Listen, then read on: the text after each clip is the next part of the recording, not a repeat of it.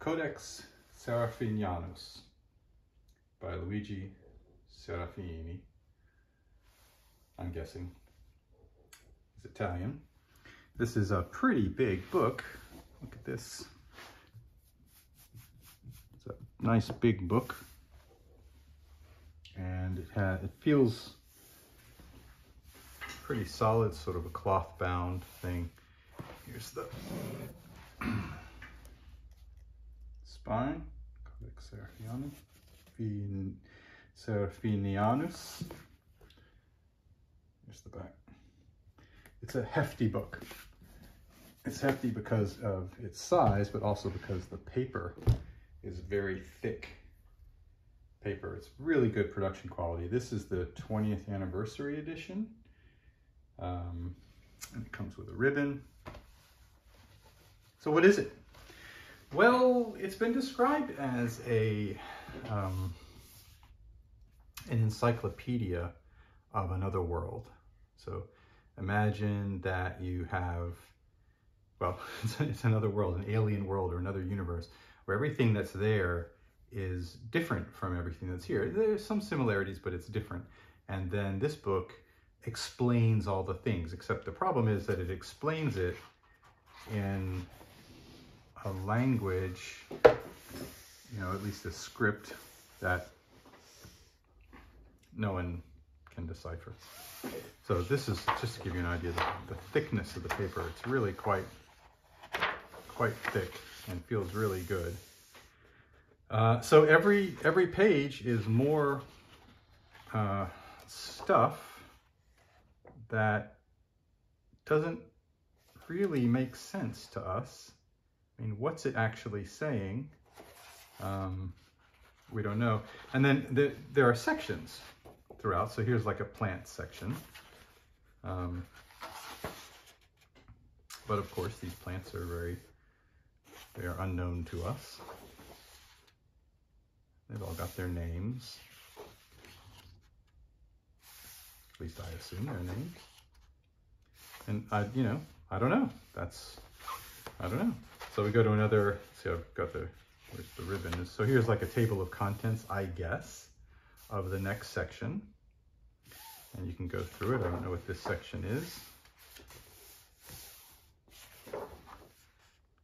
Sort of creatures?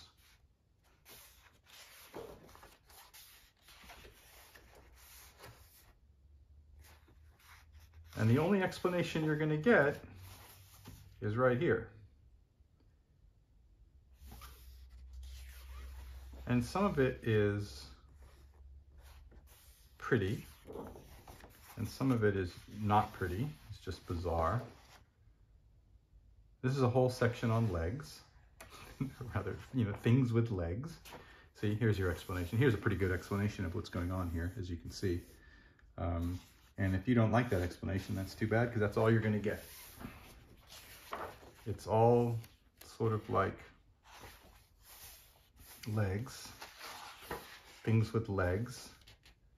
These things with legs apparently have something to do with the gondola there. I don't know. Or if that's a gondola, I don't know. Anyway, so look, it's nuts. And the whole book is like this. And it's really cool if you're the kind of person who would find it really cool. It's just very, very strange. No idea what this is. This might be famous people, or it might be just different body types or facial types. No idea what's going on here. But I can see that this person has a pen for an arm. And this person was stabbed with a pen. I don't get it. Weapons, I suppose. Okay. Look, we can do this all day long. It's something like 400 pages of all kinds of stuff. And to me, I don't know, I love it. I really love it. Just pick it up and flip through and just go, what? I mean, what's happening here? What's going on here? Fried egg? But But what's happening? The paper is textured. It feels so good.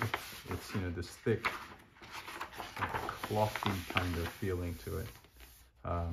Look, I could talk about it all day. You get the idea. It's nuts. Either you're the kind of person who would find this interesting and cool, or you're the kind of person who would, you know, think this is crazy and I don't want this in my life.